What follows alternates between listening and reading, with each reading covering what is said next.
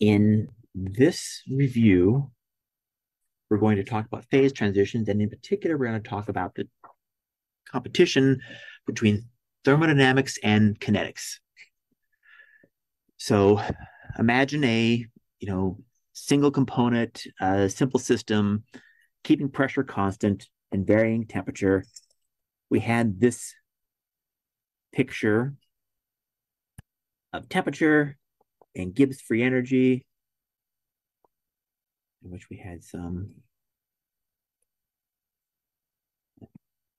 try to get that curvature right, huh? There we go. And let's say this is a G of the liquid phase and G of the solid phase.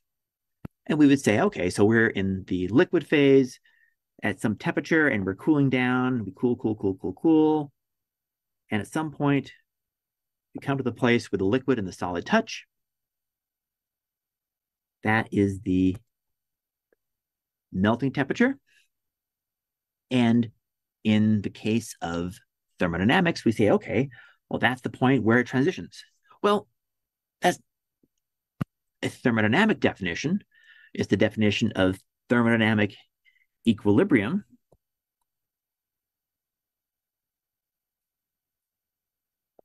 And with T less than T melting, then everything should change.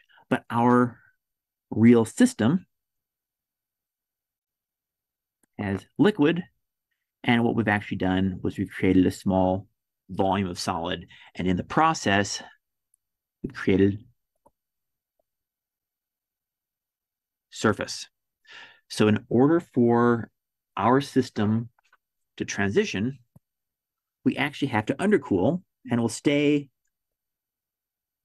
as a liquid for a while, following the liquid free energy curve, and that will allow for undercooling. So this is delta T of our undercooling. And as we do that,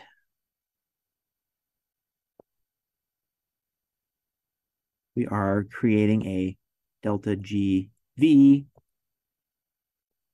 V to stand for volumetric, that drives transition.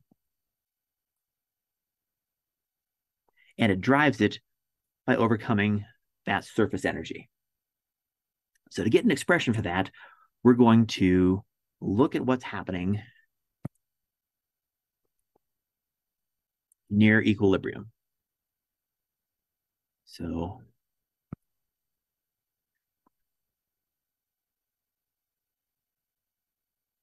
delta GV is equal to delta HV minus T delta SV at equilibrium.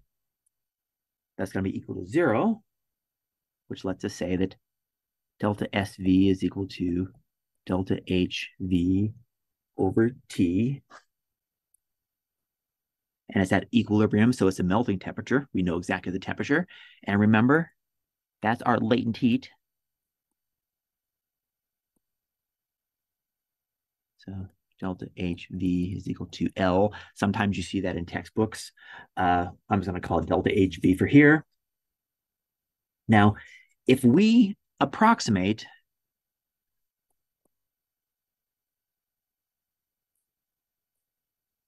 near T is equal to Tm, delta HV is about constant. And that's not a bad approximation if you're near and you're within a small region in temperature. Then that means that we can say delta GV is equal to delta HV minus T delta HV over Tm. Substituting or adding in a 1 there, which is equal to Tm over Tm. This becomes delta HV of ETM minus T over TM. So that is our delta T of undercooling. So that gives us an expression, delta GV, for undercooling of approximately delta HV delta T over TM. And near the transition point, that's a pretty good assumption. But then going back up and looking at our system, we could talk about what's happening. And in this, we can approximate, and it's again a very good approximation, that we're creating some spherical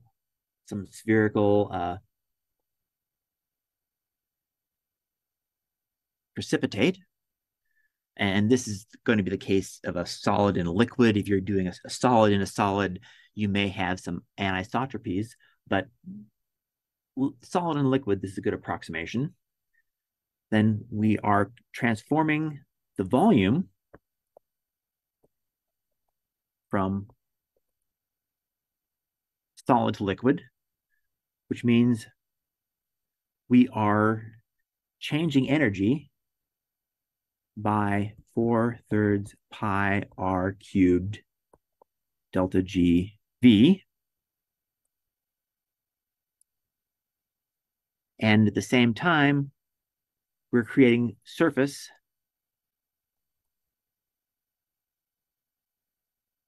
which will be 4 pi r squared gamma. And looking at these again, this is going to be less than 0 because delta GV is less than 0 because TM and delta HV are both greater than 0, but delta T is going to be less than 0 if we're undercooling. And the surface energy, this whole term is always going to be greater than 0 because all those terms are greater than 0, which gives us a picture, that looks like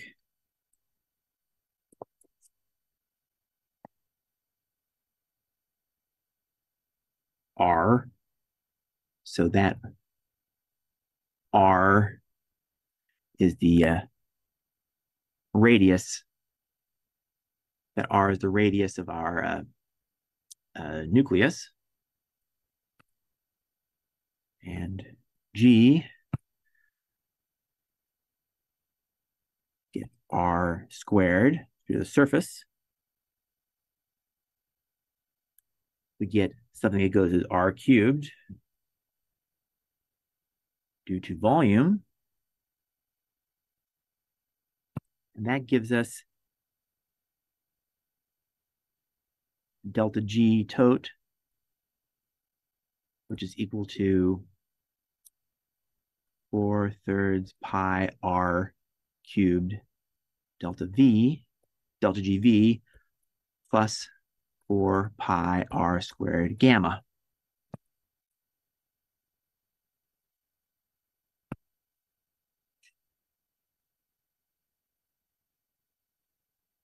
And the maximum there, the place where that is flat, is R star.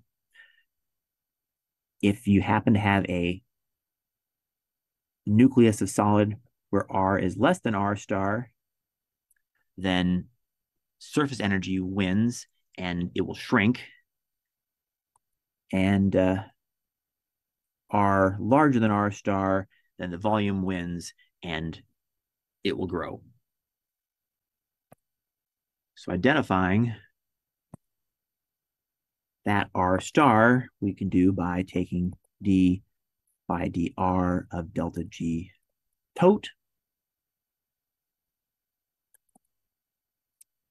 which gives us which gives us 4 pi r squared delta G V plus 8 pi r gamma.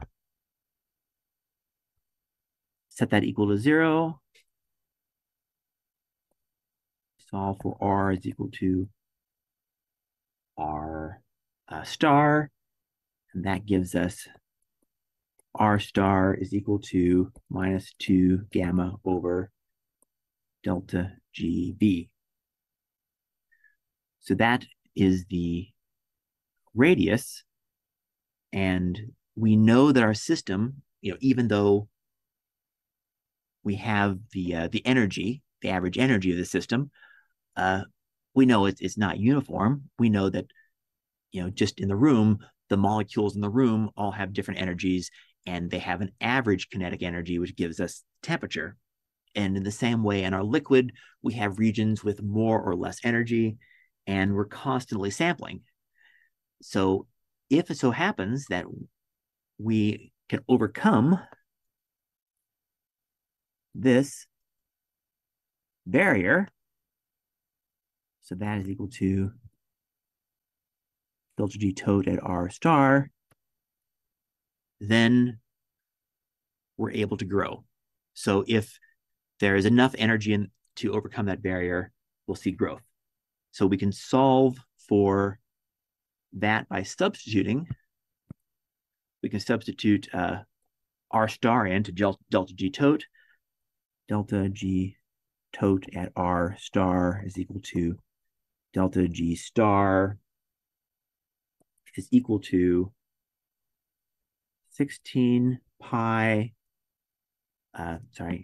16 pi gamma cubed over 3 delta H V squared times the melting temperature squared over delta T squared.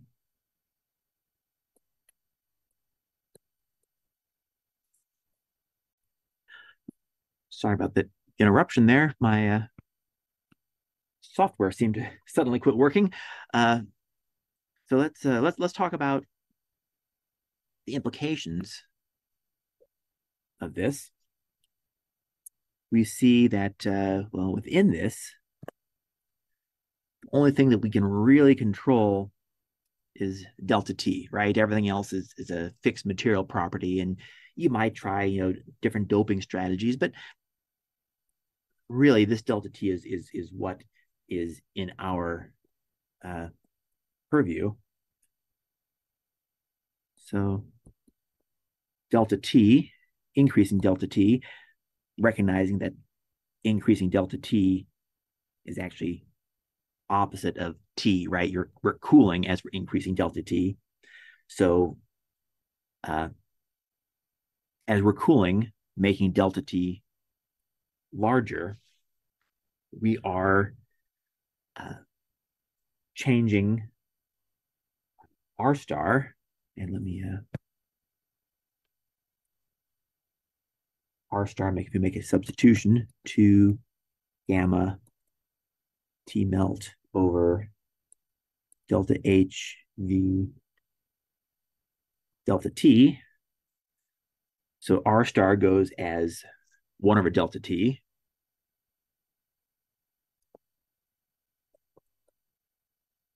And more importantly, delta G star goes as 1 over delta T squared. So here we're going to see a very rapid decrease of delta G star.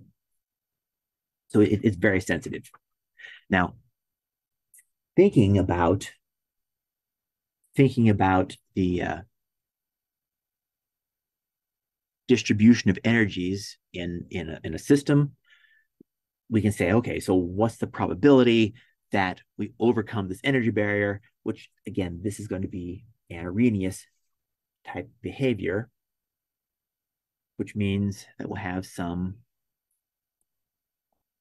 n star, the number of critical nucleus, or number of nucleus that are smaller than that critical size, which is going to equal some, well, prefactor, and the prefactor has to do with system sampling. And then exp of minus delta G star over KT. So we return to an Arrhenius distribution. Further, we can talk about the nucleation rate if we recognize that it is in part the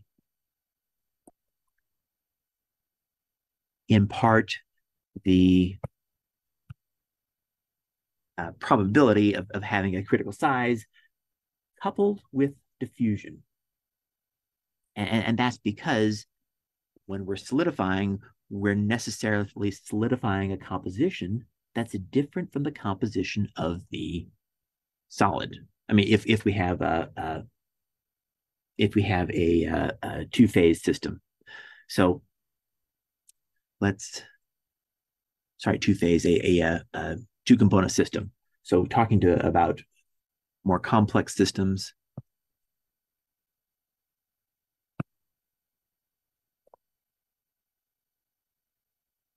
and it's going to go as, again, a prefactor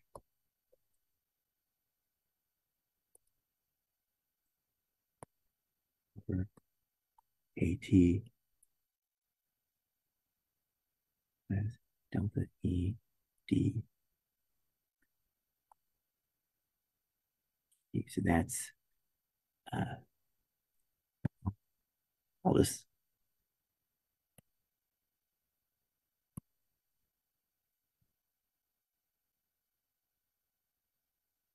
diffusion.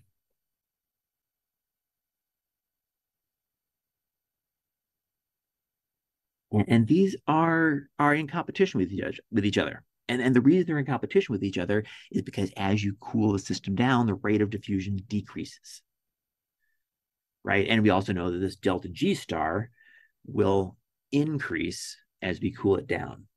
So what that means is it means that if we have this, and let's call it we'll call it N dot for rate of nucleation versus temperature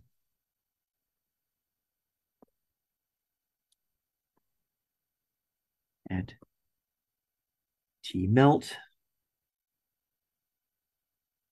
we'll see immediate nucleation. And as we get to lower temperatures, we're going to see that coming down. So we'll have something that looks like this.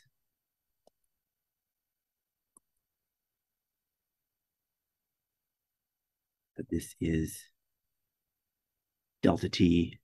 This is T. If we're sitting kind of in review, if we're sitting at the melting temperature, then we're going to have a relatively small amount of few nuclei and fast fusion. And over here, we have many nuclei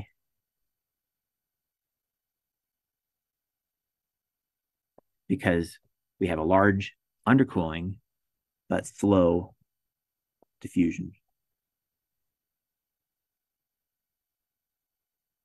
And then in the middle, you're going to have some optimal.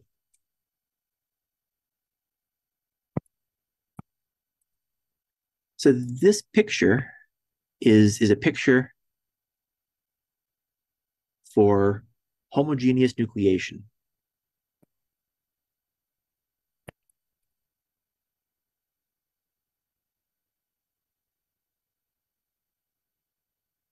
And by that, I mean it's nucleation just in the bulk. But most of the time, we actually witness heterogeneous nucleation.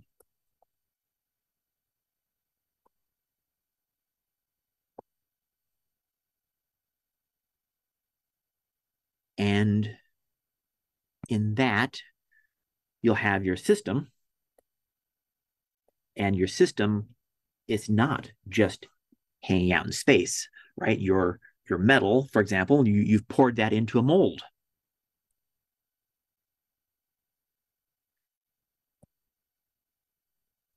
And when you nucleate, you don't nucleate a sphere, rather, you nucleate on the surface. And the reason that that happens is because when you're destroying the surface area, you're returning energy. So you can have a smaller volume of liquid. So we can say that our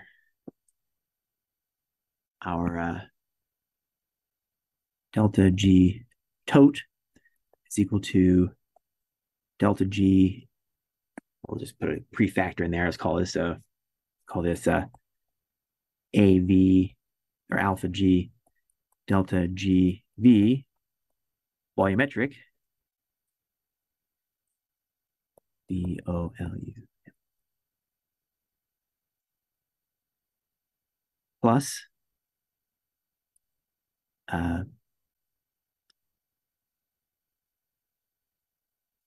this is the surface energy to create surface.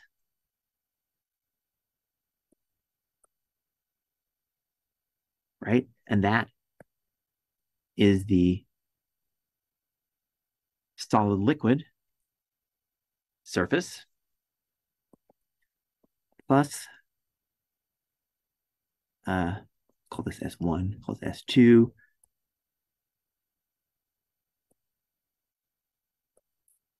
This is the energy to destroy surface.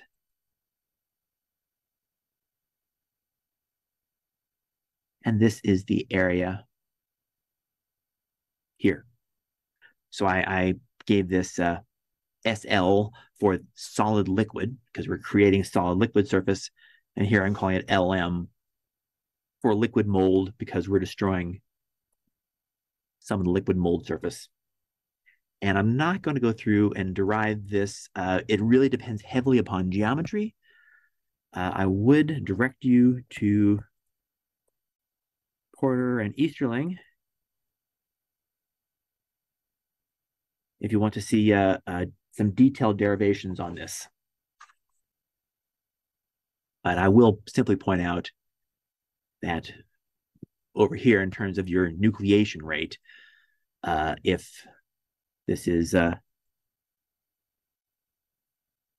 homogeneous nucleation rate, your heterogeneous nucleation rate, let's make that in blue,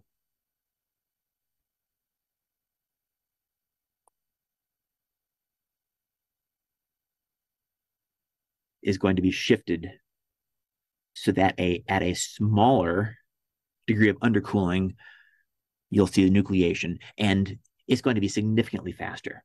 So yes, homogeneous nucleation is possible, and it does happen, but really heterogeneous nucleation is going to dominate. So talking about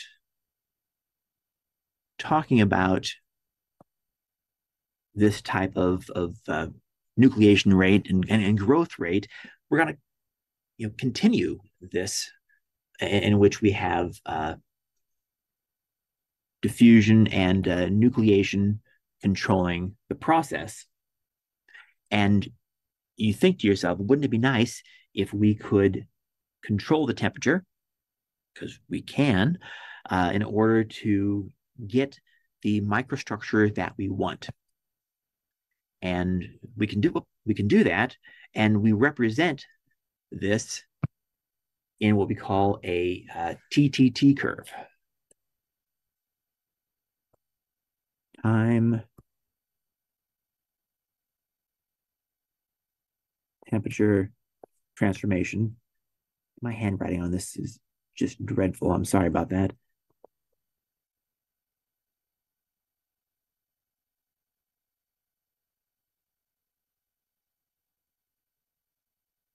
Time temperature transformation.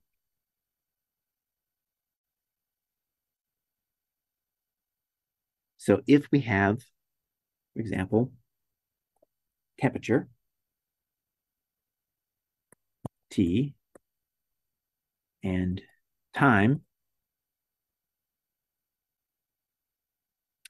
we can hold and say this is going to be our melting temperature for whatever you have, or maybe our uh,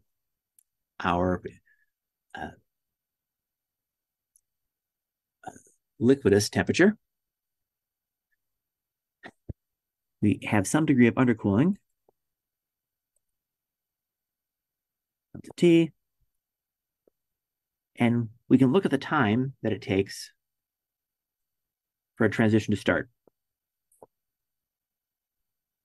And then, watching the system, we'll say, for example, see some solid phases start at that particular degree of undercooling, and we'll watch them grow.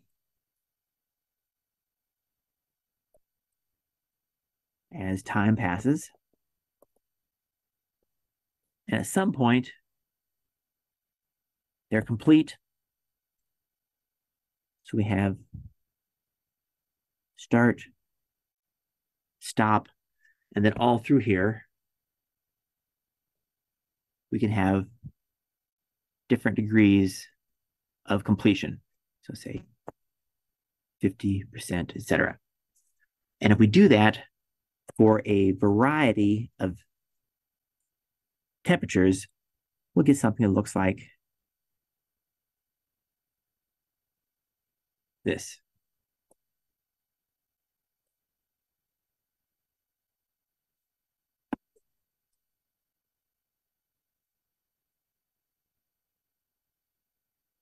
These C curves.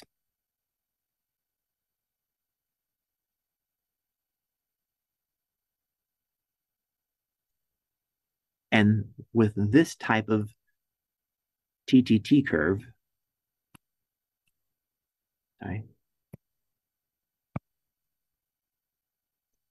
this type of TTT curve, we can talk about cooling below the transition temperature, holding, and then if we want to, we can increase the temperature or decrease the temperature and change the rate of transition until we cross the stop line. And again, this is something that's studied and presented in detail in Porter and Easterling. What's important to recognize is that these transitions can be studied for a variety of phases that are competing with each other in a phase diagram, and we can essentially move between the onset of transition and completion for the phases in order to control the phases presence and the amount present. So these are diagrams that allow us to control the kinetics. So briefly moving forward, I want to discuss the microstructures and some diffusion related effects. So imagine a microstructure, or imagine a phase diagram that is this shape.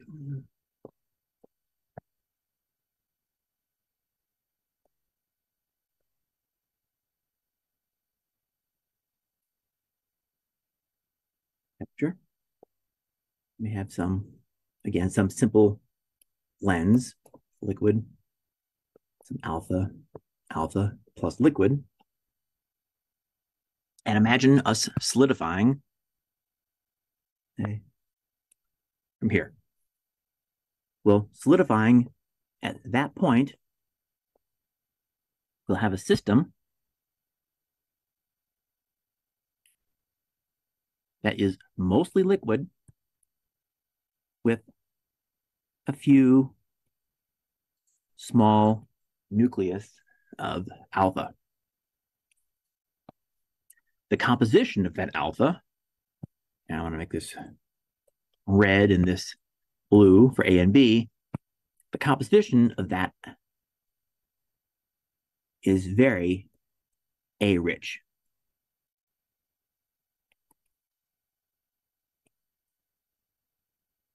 And what that necessarily means is it means that the liquid will be less A rich than the alpha. It also means that if you had some picture here in which you had some position, in here you'd have X, the alpha. Let's call this B. You'd have X, B liquid. And here you'd have some depletion.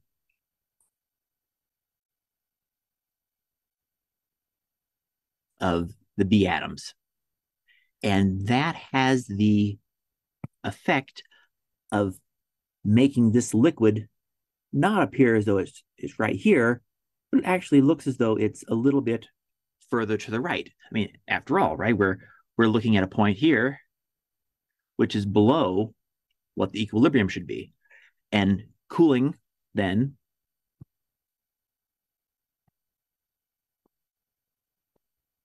further, you still get something which is A rich, but that again will lead to depletion, which will lead to this constant shift down the diagram. And you'll wind up with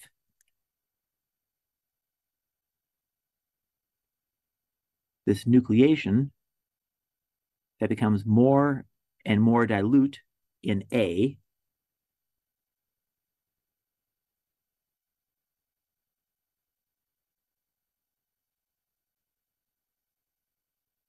And more rich in B. Oops.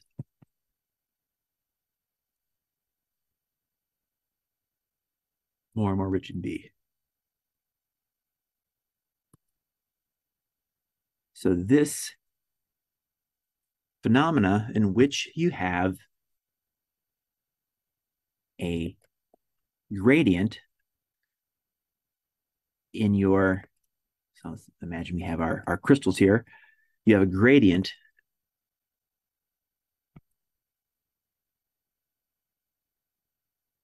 in which you have more A on the inside and more B on the outside. That's referred to as coring. And it has to do with having a diffusion barrier on the at the interface.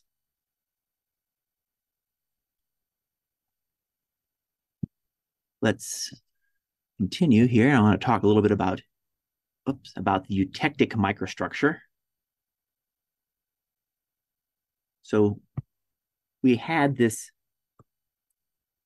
eutectic phase diagram.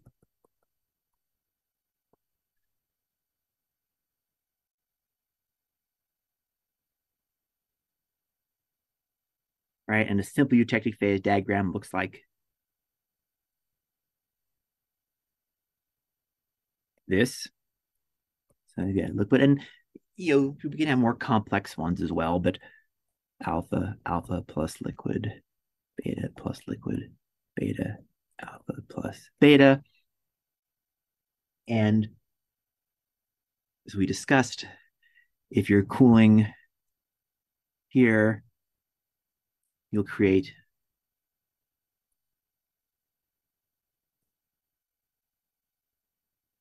alpha and liquid. And ideally, you'd pass into the alpha plus beta,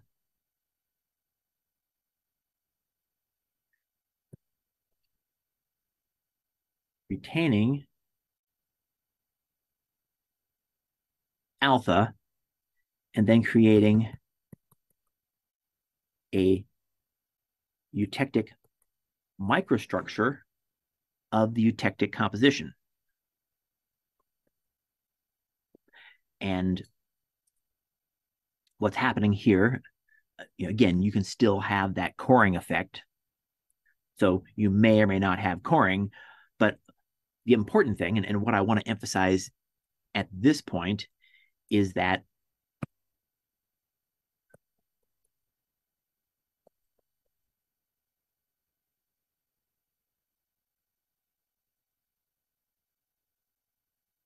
the eutectic microstructure is not eutectic phase, not a phase, it's a microstructure. And that microstructure is made of your alpha phase and your beta phase, but it is a microstructure. And the shape of that microstructure is going to be something like alpha, beta, alpha, beta, and then you have some others. You can have other alpha, beta, alpha, beta, alpha.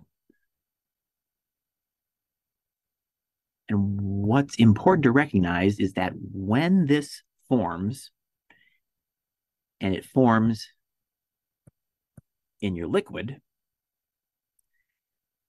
it forms and it grows much more rapidly than these homogeneous alpha shapes, or that's why this microstructure is, well, present, right? A simple way of thinking might be say, oh, as soon as I come down here, what I'm going to get is alpha, alpha, alpha, and then I'm going to get some beta and some alpha, and this is going to occupy it that way. And that's not what happens.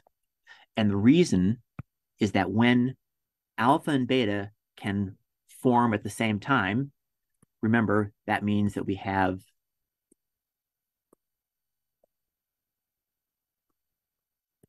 a common tangent line, so they're in equilibrium.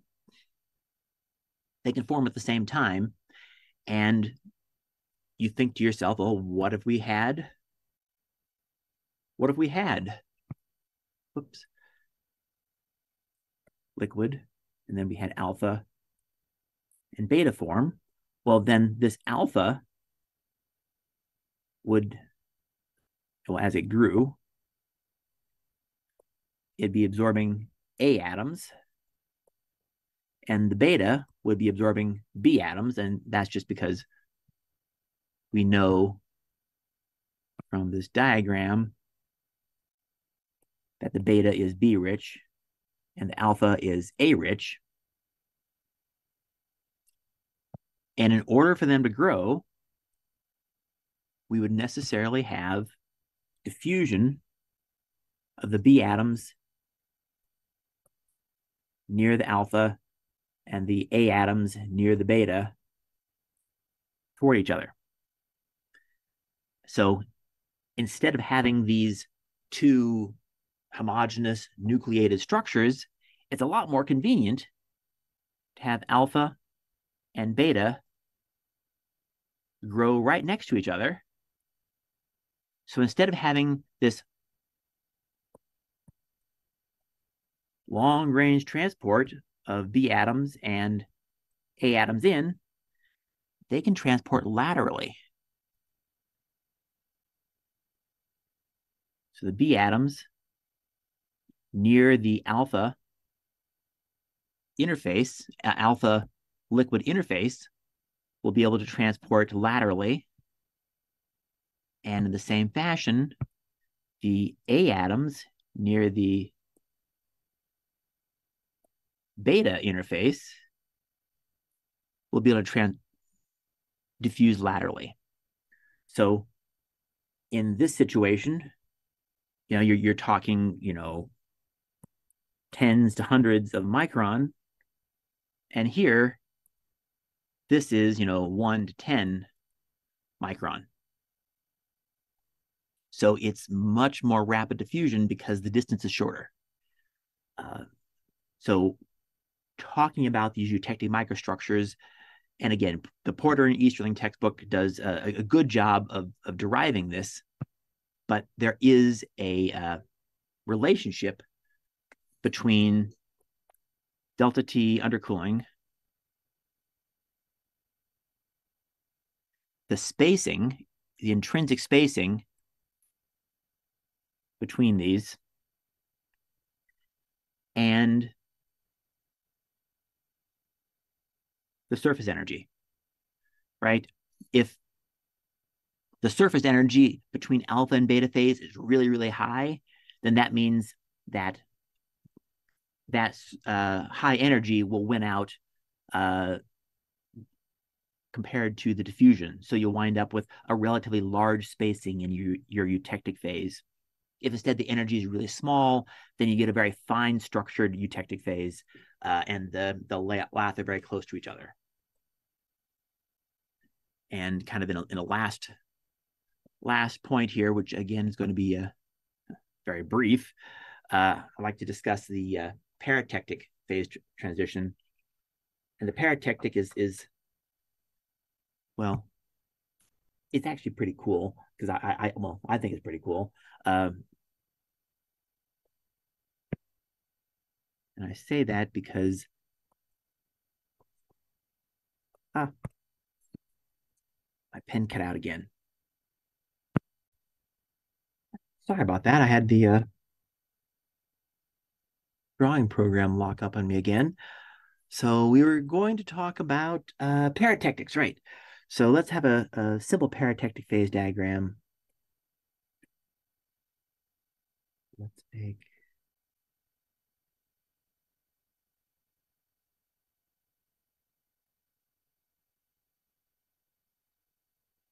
like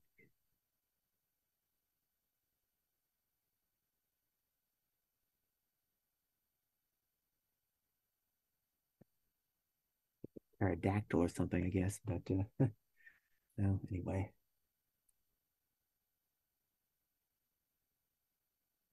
Plus beta, beta, beta, plus liquid. Yeah, I've never actually seen a real phase diagram that looks like this, but you do get this type of paratectic, and the paratectic is this point where you have liquid plus alpha going to beta. So basically it is two phases turning into one, whereas the eutectic is here.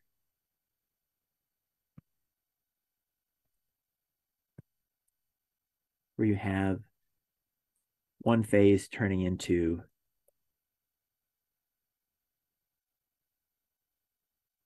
one.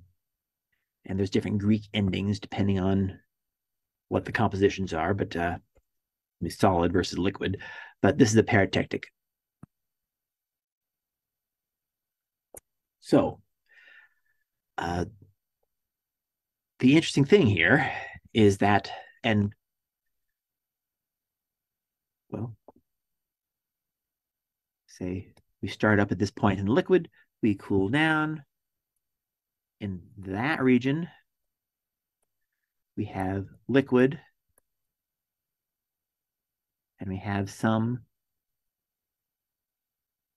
alpha phase. And here, when we cross the paratectic temperature, we see the alpha phase disappearing and the beta phase reappearing, or it appearing for the first time. And the point here is that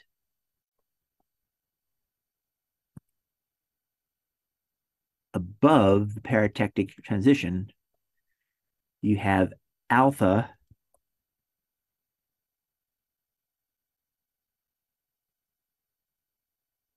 which is A rich, and you have liquid, which is B rich. And when you cross, you now have liquid, which is still B rich, and beta, which is well, less so. Right. So in order to form the beta, you have to have the liquid and the alpha phases combined. So what occurs at this point is you get beta phase that forms on the exterior, or I should say the surface. That's a better way to draw it, shouldn't I? Let's draw this as the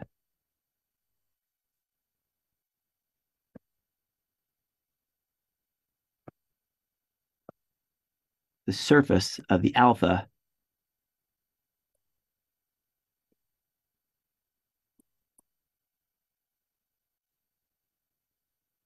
making beta. Because in order, well, to minimize the impact of diffusion, and again, we're looking at all possible pathways, but some are faster than others. Well, the ones that fastest is going to be a situation where the liquid and the alpha come together to grow the beta, because alpha has to go away. So there's interest in seeing that shrink. And at the same time, we need to have a beta phase, which is a combination of the alpha and the liquid. And then the liquid phase will be over here in the very B rich section. So that's where I'd like to stop with the review. Thank you for your time.